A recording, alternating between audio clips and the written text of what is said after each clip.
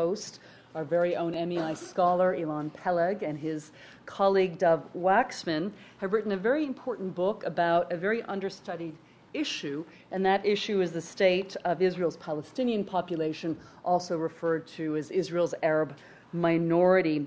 In their book, The Conflict Within, which we'll be selling after this event downstairs, the two authors set out to examine the state of Jewish-Arab relations inside Israel, and what they find is quite alarming, as they report there is great inequality between the two sides and a growing divide, which, as they say, will put the country at risk both politically and in terms of its democracy.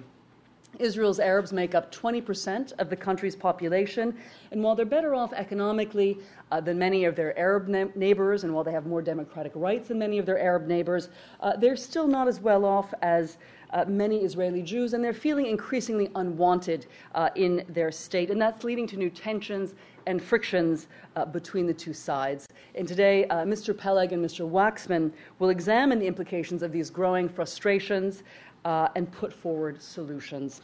They're very well qualified to do so. Ilan Peleg is the Charles A. Dana Professor of Government at Lafayette College, as well as Editor-in-Chief of the Israel Studies Forum, an interdisciplinary journal and the official publication of the Association for Israel Studies.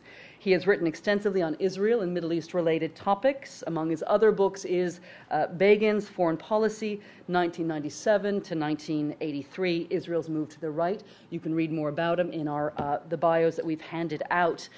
Professor Waxman is a faculty member of the Political Science and the Middle Eastern he's a faculty member of the Political Science and Middle Eastern Studies program at the Graduate Center of the City University of New York.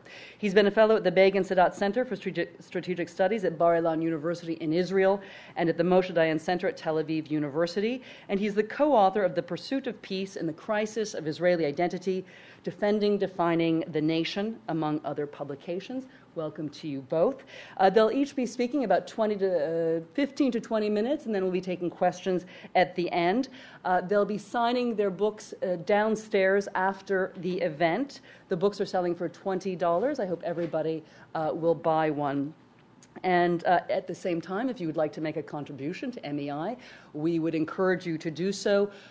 It'll give us a chance to throw more events like this in larger spaces so that we can have more of you come out. So thank you all once again for joining us, and we're going to begin with Mr. Waxman. Thank you. Thank you, Kate, and thank you, everybody, for coming here this afternoon to listen to us.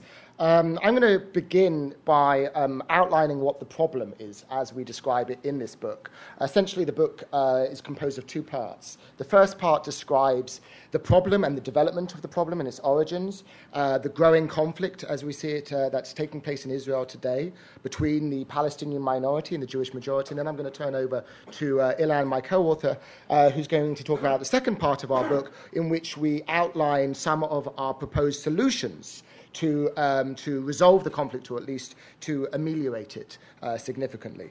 Okay, let me begin by saying what the main purpose of this book is. Essentially, it is to sound the alarm bell, to draw attention to what we think is occurring in Israel, namely an escalating conflict between the Jewish majority and the Palestinian minority. And to emphasize that this conflict is not just an issue of domestic importance to Israel, but is one that, in fact, threatens Israel's internal stability, its democratic political regime, and ultimately has a great deal of bearing upon the resolution of the wider Israeli-Palestinian conflict. And I'm going to emphasize in my brief remarks today the connection between this internal conflict and the external conflict. The conflict between Israel and the Palestinian people in the West Bank, Gaza, and East Jerusalem. I want to begin, first of all, by clarifying our term, because when I'm talking about the Palestinians in Israel, Israel's Palestinians, as the book title states, I'm referring to Israel's Arab citizens. I'm referring to a group of people that are often referred to by Israelis, by Israeli Jews, as Israeli Arabs. And I'm not using that term. We don't use the term in the book because it doesn't accurately reflect the self-identity of this population. This is a population that identifies itself overwhelmingly as Palestinian. And it is important to recognize the Palestinian national identity of this population. That's why I don't use the term Israeli Arabs. It's important to emphasize that Israel's Palestinian minority, who number about 1.3 million people, that's about 1 in 5 Israeli citizens are Palestinian. And these Palestinians are an integral part of the wider Palestinian people, and therefore need to be considered in any solution of the Palestinian problem and the Israeli-Palestinian conflict. Our argument in a nutshell in the book is that the existence of a large Palestinian national minority within Israel has major implications, not only for how Israel as a state should behave and define itself, but also for how the Israeli-Palestinian conflict should be resolved. We basically argue that the existing framework for resolving this conflict, a two-state solution, is inadequate. Simply establishing a Palestinian state in the West Bank, Gaza Strip, and in East Jerusalem, the current framework, the emphasis now of international peacekeeping, will not solve this conflict. It may, in fact, exacerbate it because of this ongoing and escalating internal conflict. So, in order to resolve this internal conflict and ultimately to contribute to a solution of the wider Israeli-Palestinian conflict, it is essential to improve the status of the Palestinian minority within Israel and its relations with the Jewish majority. Some of our ideas for how this improvement will take place, Ilan will present in a little while. I'm not going to go over now, because I have very little time, all of the ways in which the Palestinian minority inside Israel essentially constitutes a second-class citizens. Right? In the book, we catalogue in a variety of ways the means by which the Palestinian minority has been systematically discriminated against since the establishment of the Israeli state. Systematically, in other words, this has not been an accident. This is, in fact, built into the structure of the state as a Jewish state. This discrimination, which occurs in areas of education, housing, municipal funding, has been recorded over many, many years by now, and has contributed to making the Palestinian minority much worse off by a variety of measurements compared to their Jewish counterparts. Now, I want to be clear. The Palestinian minority in Israel have still achieved considerable progress in the 60-odd years of Israel's establishment.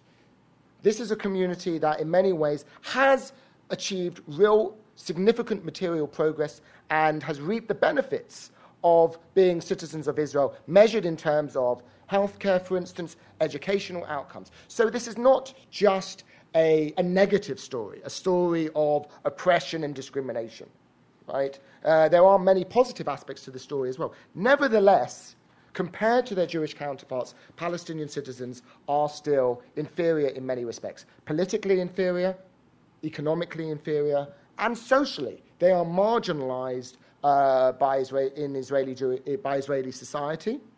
They are considered, in many respects, the enemy within, a fifth column within the state. There's pervasive suspicion and distrust toward this community, and this suspicion and distrust, again, is not a recent development, but is something that is deeply rooted in the fabric of Israeli politics and Israeli society. In short, the divide between Jewish and Palestinian citizens of Israel is the deepest and most problematic divide within the country. We hear often in the media about religious secular tensions within Israel, and they are real. But the really big problem that Israel faces is not the religious secular problem, although that is certainly a problem as well. The really big divide, the divide that is growing, is the divide between Jews and Palestinians within Israel.